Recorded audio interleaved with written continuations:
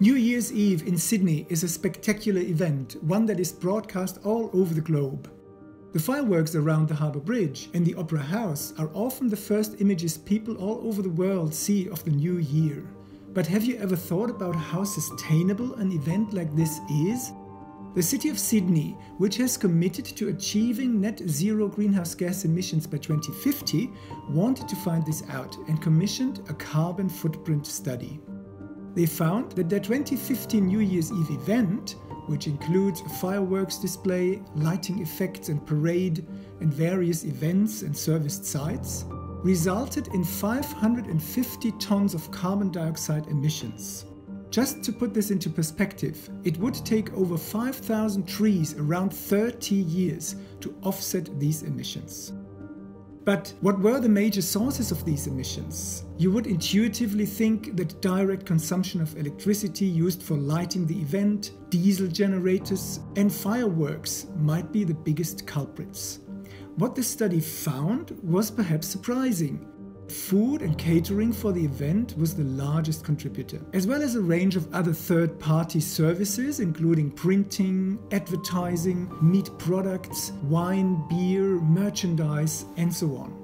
While much of the emissions from the consumption of these goods and services did not occur on New Year's Eve, and not even within the City of Sydney itself, it is important that we also consider these as part of the total carbon footprint. In fact, studies have found that emissions from the consumption of goods and services can expand a city's carbon footprint 2 to 3 times over its direct emissions from driving cars or heating homes. This has important implications for the way we measure the sustainability of cities and the responses we take to make cities sustainable. Hi. My name is Tommy Wiedmann. I'm a professor of sustainability research at the School of Civil and Environmental Engineering at UNSW Sydney. The world has changed a lot since 1950, just after the United Nations were created. At that time, it was only 30% urban, with just 750 million people living in cities. Today, more than half of us live in cities, over 3.5 billion people. And by 2050, 2/3 of all humanity, that is 6.5 billion people, will be urban. This means we will need to build a new city for 1 million people every week to keep up, or manage the growth of the cities we already have. Cities are the powerhouses of economic growth, contributing over 80% of global gross domestic product and functioning as catalysts for inclusion and innovation. However, cities also account for about 70% of global energy consumption, greenhouse gas emissions, and resource consumption.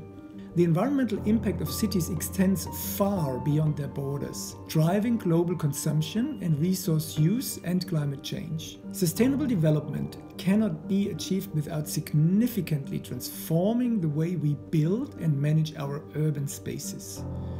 This means establishing cities that are inclusive, creating opportunities for employment and a better life for all city dwellers, and providing affordable necessities such as housing, water, sanitation, healthcare, energy and transport. Safe and resilient in the face of shocks and stresses such as natural disasters and climate change impacts, health epidemics and economic crisis. And environmentally sustainable by reducing consumption of natural resources and the production of waste and pollution, smart land use and transport planning, and ensuring that the overall environmental footprint of cities does not exceed planetary limits. The good news is that we can transform most existing cities to make them more sustainable. And we can also build new sustainable and resilient cities in Asia and Africa, where 2/3 of the future demand for buildings and infrastructure is still to be met.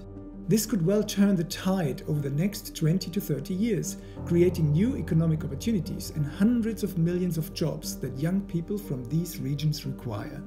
This aspirational process to transform the lives and livelihoods of 5 billion people who live in cities by 2030 lies at the very heart of the Sustainable Development Goal number 11. But what are the features of a good or sustainable city? We can explore this question by looking at some of the many global assessments that attempt to rank cities based on their livability and sustainability. According to the Economist Intelligence Unit, livability is the key to a good city. They assess and rank an individual's lifestyle or living conditions in 140 cities worldwide based on attributes such as stability, healthcare and environment, education and infrastructure. Australia's cities perform extremely well under this livability index, with 3 cities in the top 10. Melbourne is on 2nd place, Sydney on 3rd and Adelaide is on 10th place. This highlights that Australia's major cities are relatively safe with low crime rates, have good access to healthcare and education, are well serviced by infrastructure including transport, energy, water and communications, and have a vibrant culture for entertainment, sports and civil engagement. In other words, they are safe, inclusive, fun and highly livable. But what about environmental sustainability? Cities consume the bulk of global energy and resources with footprints that extend far beyond their boundaries, driving global climate change that will in turn undermine their livability and resilience. The Sustainable Cities Index, published by Arcadis, ranks 100 global cities on 3 pillars of sustainability: people, planet and profit. These stand for the social, environmental and economic dimensions of sustainability. Based on this index, the top performers are mostly established European metropolises, with London ranked as the world's most sustainable city in 2018, followed by Stockholm, Edinburgh, Singapore and Vienna. Sydney is the top-ranking Australian city, but comes in at only 34th place in the rankings. These top-performing cities tend to have high performance across the 3 pillars of a sustainable city, with high scores in areas such as the affordability of city life, access to public transport, income equality, employment, business infrastructure, low-carbon energy infrastructure, sustainable transport, and significant green spaces. However, many global assessments fail to also consider environmental impacts associated with the massive consumption of resources in cities, which extend far beyond their boundaries. An important way to measure these is through the use of footprint metrics, for example for carbon, water and biodiversity. A global assessment of the carbon footprint of 13,000 cities found that carbon footprints are highly concentrated into a small number of dense, high-income cities and affluent suburbs. In fact, the top 100 cities drive 18% of global emissions and climate change. For these cities, most of their emissions are due to broader impacts from the consumption of goods and services rather than the city's direct emissions. Let's look again at the top-ranked sustainable city of London. Based on its carbon footprint per capita, it ranks very high at 16th out of 13,000 cities. Australian cities such as Melbourne, Sydney and Brisbane also have large footprints, falling easily in the top 100 cities globally. Would you consider this sustainable? To avoid climate breakdown, emissions from global urban consumption must halve by 2030. For this to be achieved, emissions from consumption in high-income cities, such as Sydney, must decrease by 2/3 within the next decade. This will require considerable changes to the way we produce and use energy, our transport systems and built environment, but also in our behaviors and lifestyles towards more sustainable consumption patterns. It is clear from these examples that the concept of a sustainable city is complex and multifaceted. SDG 11 provides a roadmap towards more inclusive, sustainable and resilient cities by 2030. So, what can you do to increase the sustainability of your city and help achieve SDG 11?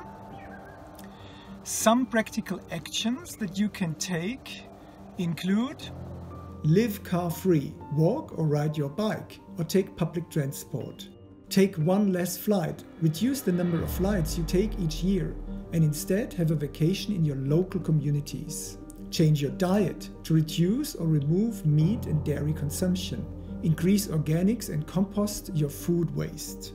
Reduce the number of new clothing items that you buy each year.